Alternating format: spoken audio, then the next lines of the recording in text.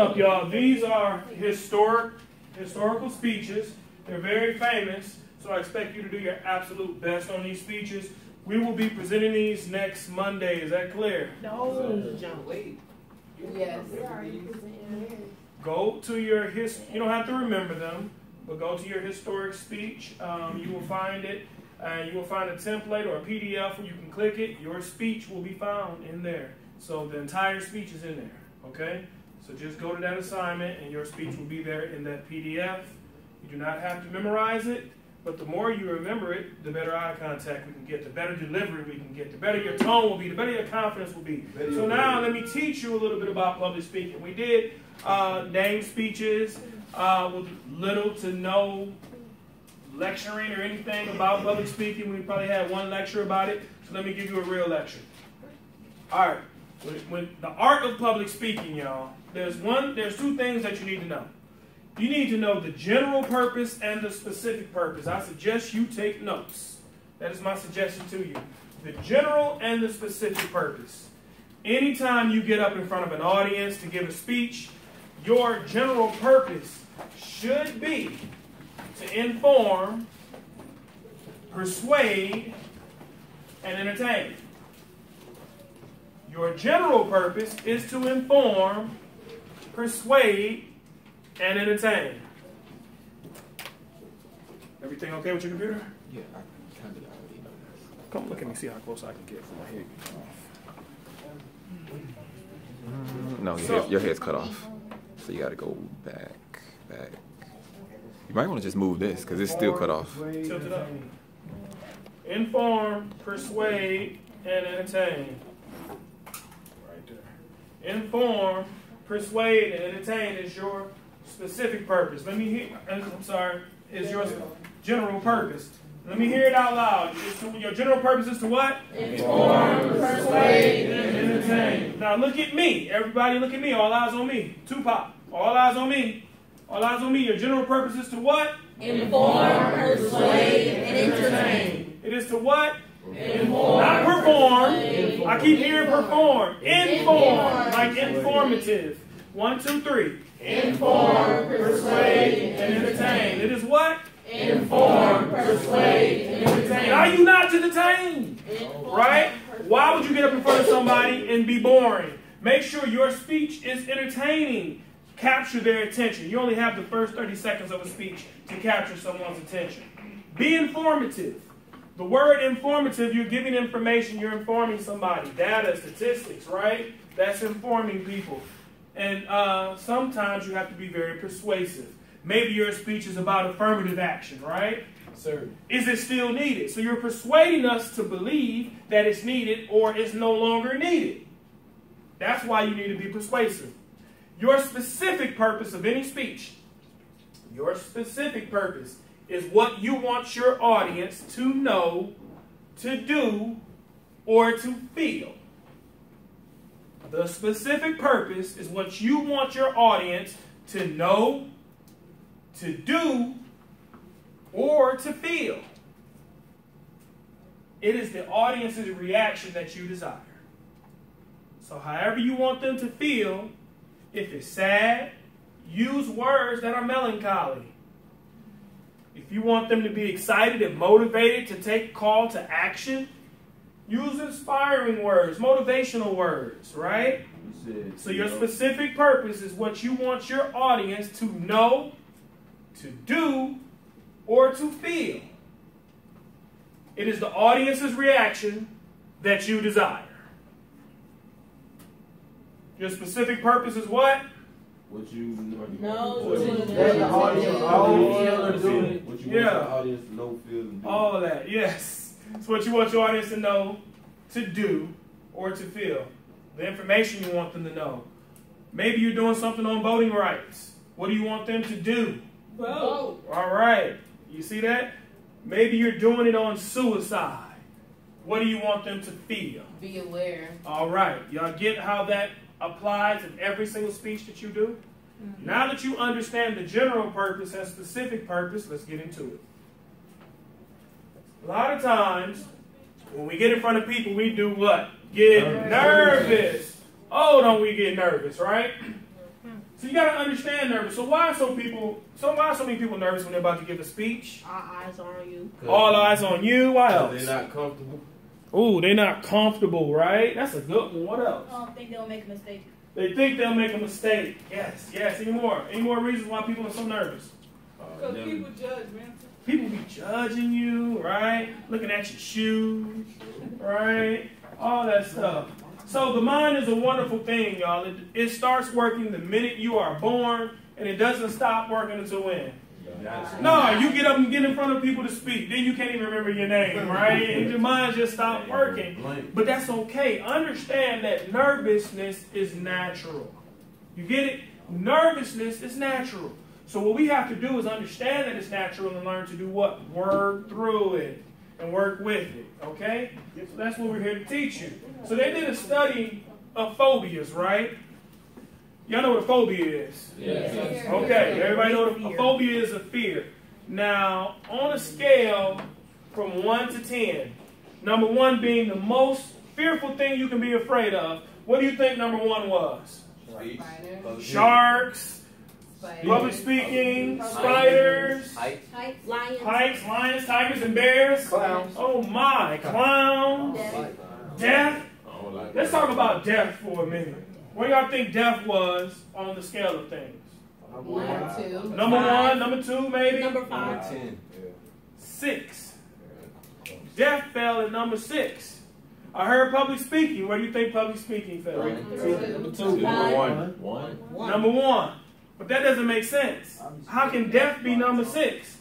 So if you think about it, if you think about that analogy, if you were given an option at a funeral, you would rather be the person in the casket than giving the eulogy. That's crazy. Why are we so fearful of public speaking? So when people are comfortable with their surroundings and peers, they are more likely to grasp and accept new ideas. Frequently, people come across to training sessions tense from prior activities or resent the fact that they are present. So a good icebreaker can help turn around such negative feelings. So my little phobia joke, what would be considered an icebreaker. So feel free when you start your speeches, well, not for the historic speeches, but when you're doing your own originals, feel free to use an icebreaker. That's a good tactic, right? That's an attention-getting tactic. Another attention-getting tactic is using a startling data, right? Something that may catch people's attention. Like, whoa, I didn't know that. All right, so public speaking and the human brain. As we see, what's that on the board? The brain. The brain, right? My big brain scientist in here. Did you know that all the emotional and physical responses that you have are due to stress and they're set off by chemical reactions? Did y'all know that? Yes. So all the stress you have really starts in your brain and it releases chemicals into your body. Now, hormones. This is where they're coming from. My fault. Does everybody see these glands right here? Yes. Those 2 yellow glands? In your brain, they are the size of almonds. They are called the amygdala. Can you say amygdala? Amygdala. Not alligator. Say amygdala. Amygdala. Somebody said aduma amagata. Say amygdala. Amygdala. That's it. Guarantee you that's a test question. Amygdala. Amygdala is responsible for all of your anxiety. All of your fight and flight is caused by that what? Amygdala. Thank you so much. And if you misspell it on your test, I understand. It's a tough word, but just know what it means. Amygdala. And it's right here in your hippocampus, okay? Remember, this part of your brain is your frontal lobe. Hippocampus is towards the back. Amygdala. We'll learn a little bit today. So, we're going to talk about something called, now the amygdala, what it does when presented with this conflict, your body responds by increasing your breathing rate, pumping more adrenaline, and causing more blood to rush through your veins. In short, you have more energy than you know what to deal with for the conflict that you're facing. So basically, your brain switches to fight or flight. Now, we have that in us so we can do superhuman things at the right time, right? It's called that adrenaline, right? Yes. Is that why, like, with people with bipolar, when they go into a manic phase, they get like unbelievable strength. And, Oh yeah, very possible. Yeah, and like anger. That's why that mother who sees the car on her child can lift that car up. Yeah. That adrenaline, that superhuman strength. But the problem is when we get nervous, then that adrenaline kicks in at the wrong time, right? And then when we find ourselves with way more energy than we know what to deal with, which can cause for others extreme anxiety. Yes, ma'am. Is that why, like, when you're up and you're speaking, is that why you kind of like move around a lot and you can't? Sometimes that fidgety energy that we don't really know how to control, that twitchiness. Yes. There's a theory. It's called the amygdala hijack. And I'm not talking about break yourself. Not that kind of hijack, right?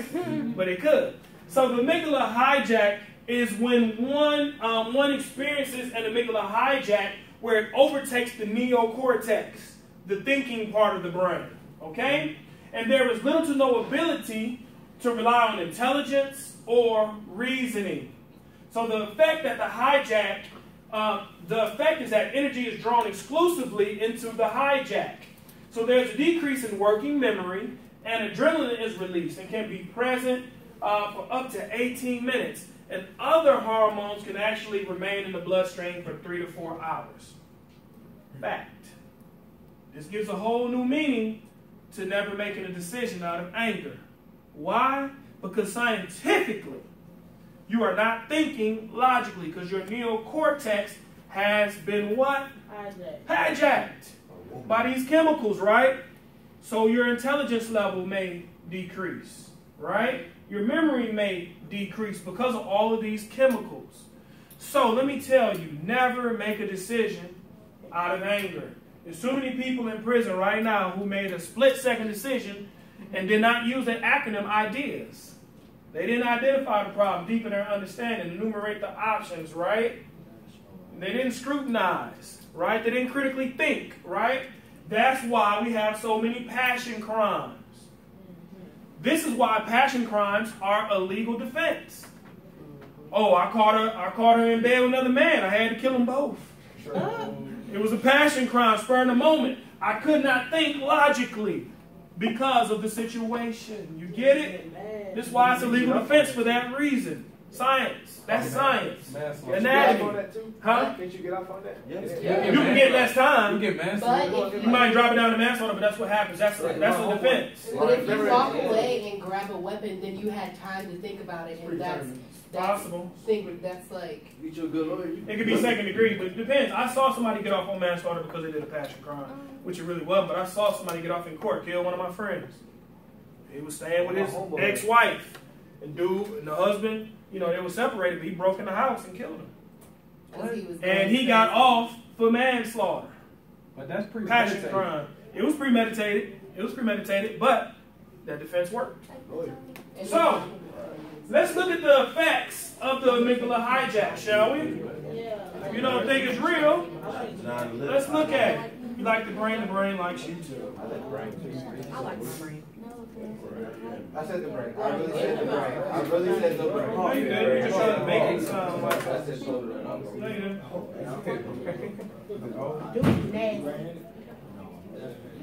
Oh, we don't have audio. Let's play it. All right, it's too much. Okay?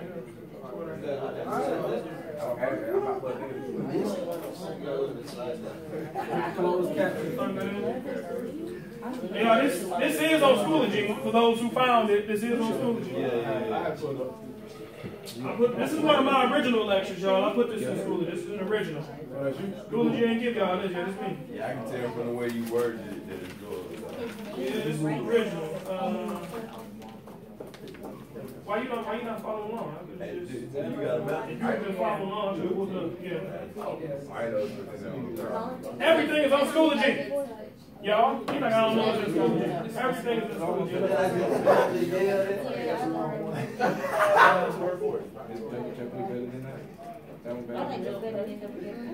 You pull up the next one. This is Mississippi Burger.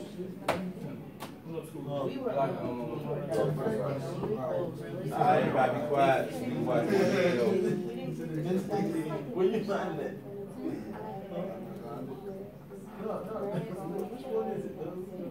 She got 38 comes out of there. Listen up, y'all. Listen up.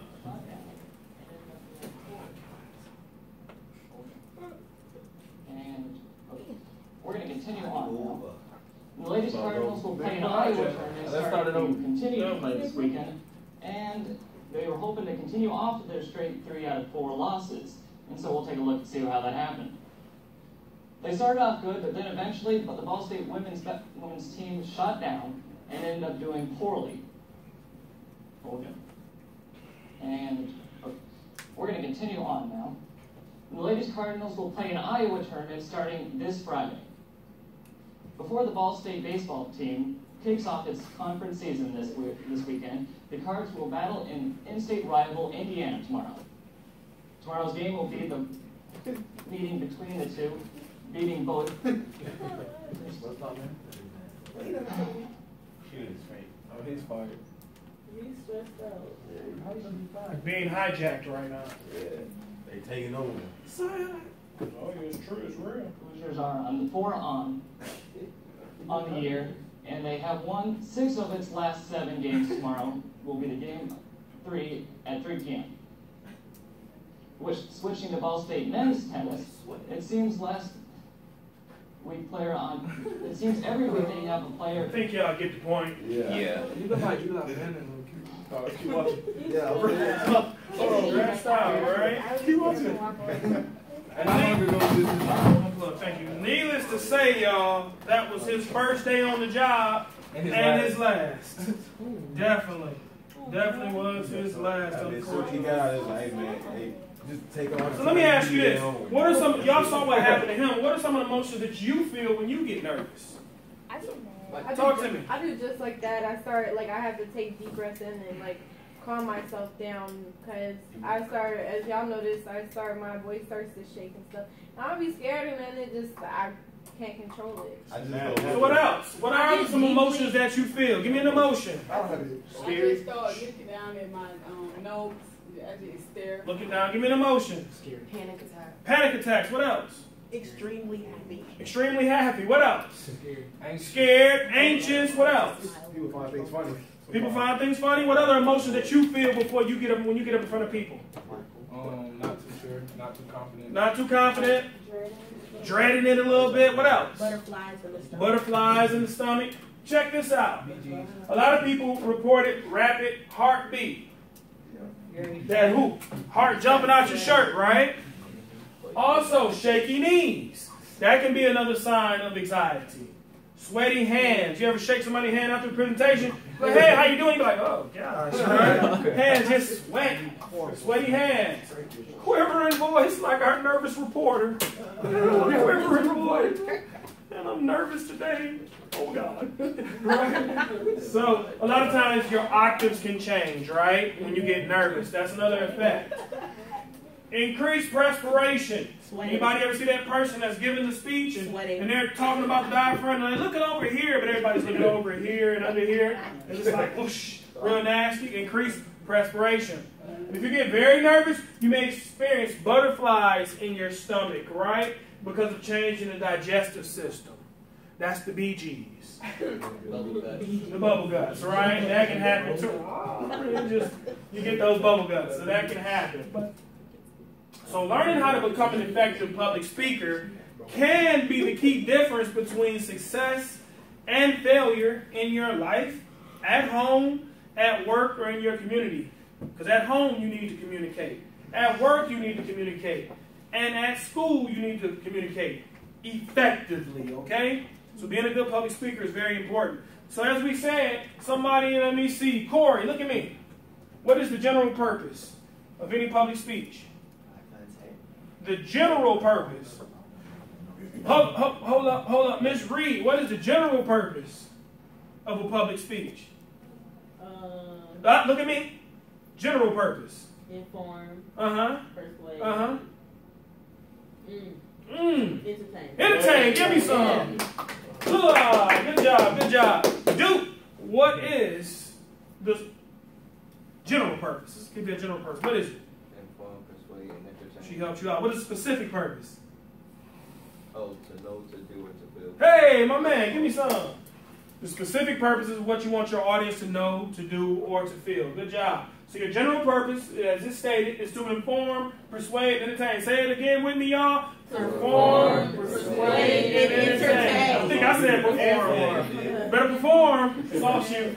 It is one more time. It's to inform, persuade, and to entertain. I think y'all got it. And the specific purpose is a concise statement indicating what you want your audience to know, to do, or to feel when you finish your speech. It identifies the audience response that you desire. Isn't it beautiful to already know it before it comes up? Yeah. Yeah. Okay. So remember your specific purpose. Good chi. Good chi. Head up, please. We don't want to show the appearance of sleep in here because it is the cousin of death. All right. So we got to talk about large group versus small group. We only have a few minutes left, but in addressing the audience, be it even before or 100, one factor will remain the same. The format of your presentation. You will still have an opening, development, and a closing. However, there are major differences when delivering with a small group or a large group, okay? Anybody can think of any quick differences? Projection, clearly.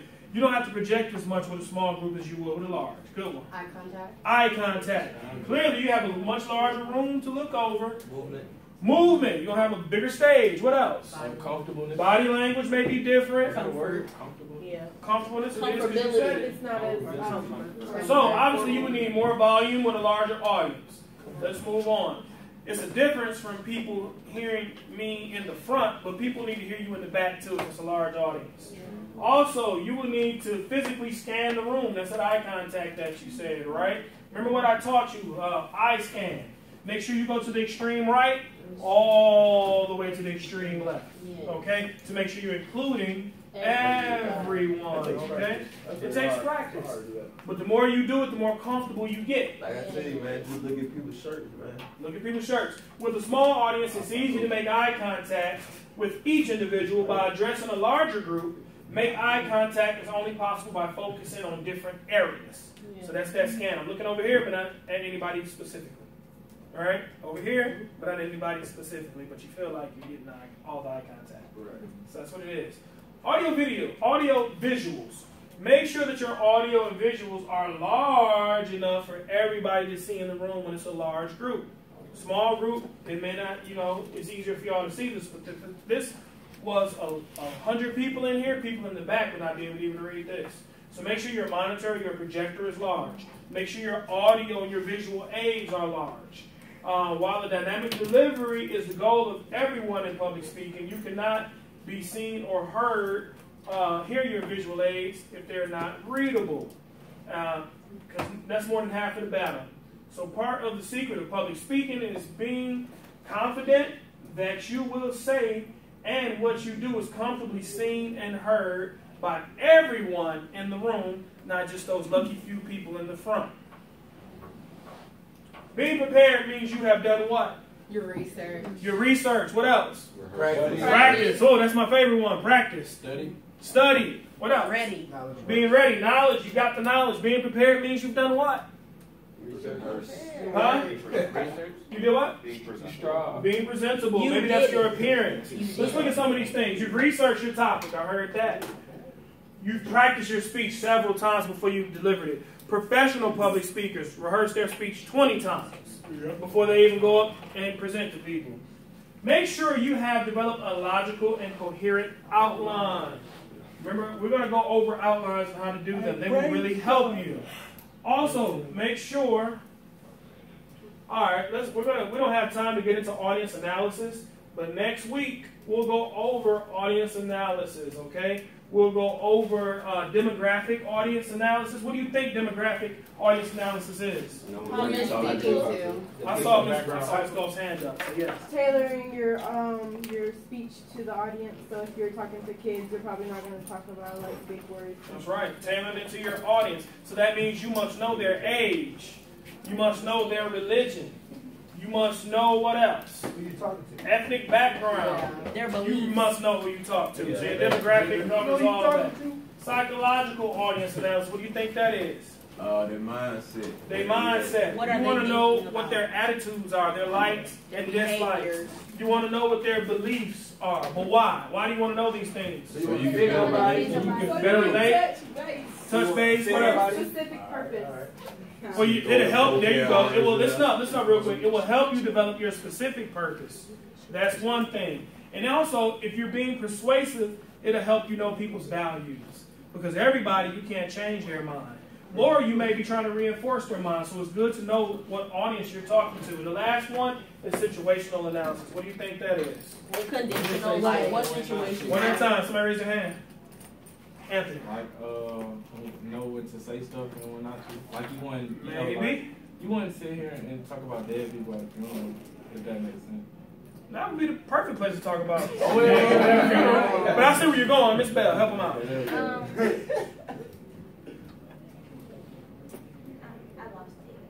It's like conditional, like, you know, in a certain situation, there's an appropriate time to say whatever at that situation. Yeah. So I'm just gonna piggyback on him to help Anthony out just a little bit. You wouldn't be at a funeral and be talking about sports scores, right? Yeah. And just like the Braves died in the game last night, But but they fought hard. He fought hard. You know, just be careful of the situation that you're in, right? Just like you wouldn't wear a wedding dress to the mall. It's not that time. So be mindful of what you're talking about in what situation. Class dismissed. I love you all, okay? Remember to love yourself. Next Monday. Oh, we just have to go over. I guess he'll give Hold us on, y'all. Hold up real quick. Hold up. What about it? What about it? You want to do her? Yeah. Thank you. I'll open it. Oh, I'll check into it. Yes.